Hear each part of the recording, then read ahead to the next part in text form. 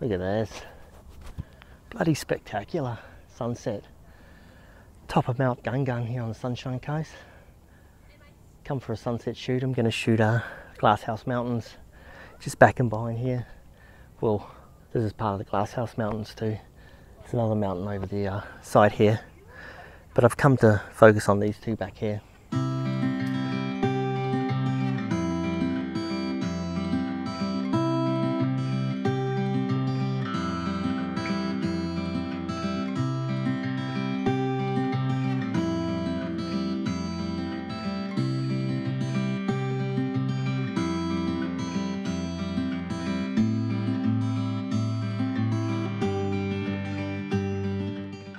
Oh, I can say that this walk started off quite pleasant through the sort of woodland forest at the beginning of the trailhead, and I was sorely mistaken. This was a hard walk.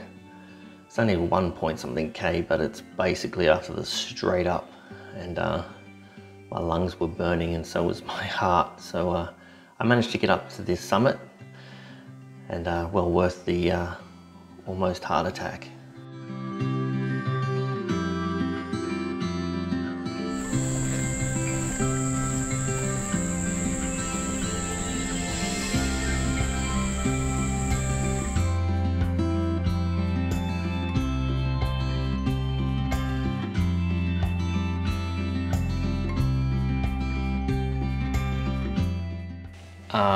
When Captain Cook was sailing the East Coast, he noticed the Glasshouse Mountains from his ship, and they resembled, well, glass houses back in England, and hence the name the Glasshouse Mountains.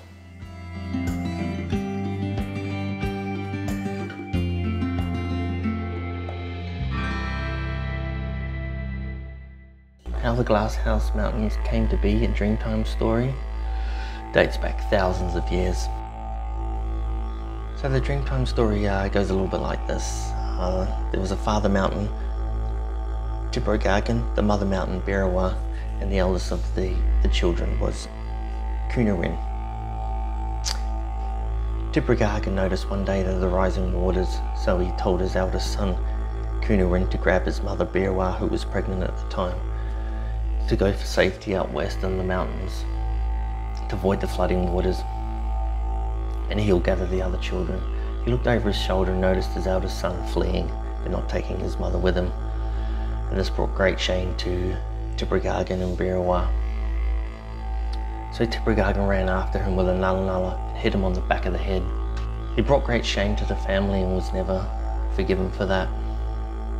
After the floods had receded, they went back to the plains, and Tibrogargan faced out to the ocean to this day, never to look back at his son in disgrace. So that's basically the story, the Dreamtime story of these mountains.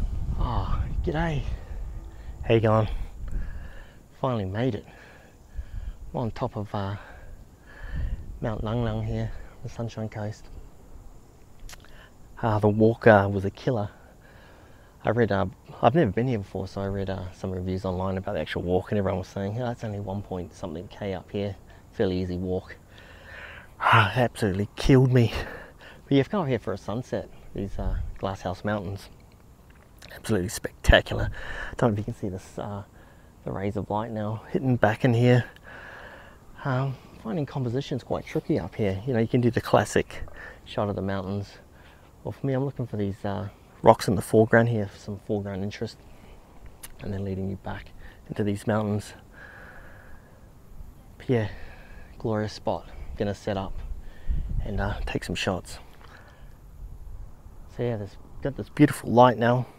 It's a little bit harsh, but I'm bracketing for the foreground, the mountain, and then the sun up top there. I've got no filters at all, just bracketing. Waiting for that sun to dip.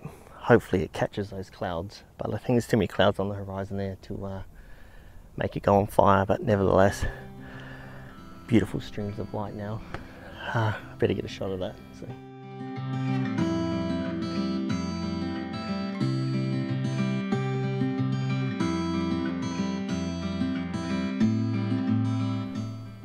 So yeah, like I'm saying, quite a lot of people up here actually. up on the rock here watching the sunset. Quite a few behind the camera here. There's this old tree. I'm going to try that too for a composition just over here.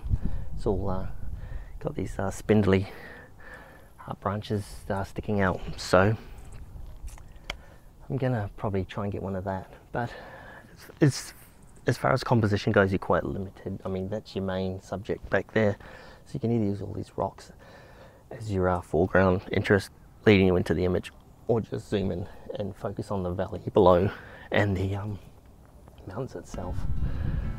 So I think I'll go over here and see if I can get a shot of this tree. A little bit windy up here, but it's not too bad. So yeah, might sit up over here, see if I get a shot of this this tree, dead tree, leading you out.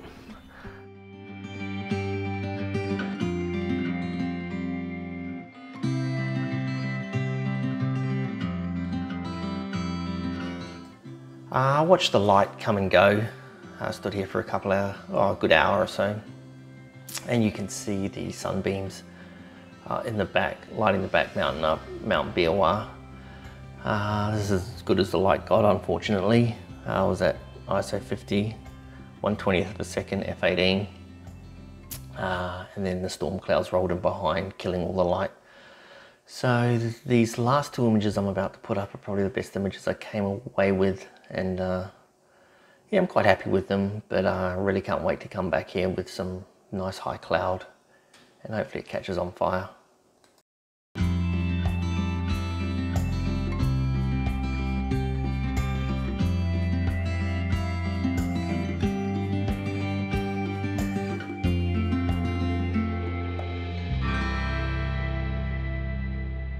I just sat down here for a bit. Clouds have rolled in now, quite heavy, dark storm clouds, so all the light's gone flat. It's killed the scene. So I'm going to chalk this one down to a recce, and I will be back here again for another shoot. A lot of people up here, weekday. There's probably about 10-15 people just up behind me here on the hill watching the sunset. Well, there won't be one actually because it's all behind black cloud. But lovely spot. Thoroughly enjoyed it. Like I said, I'll be back again.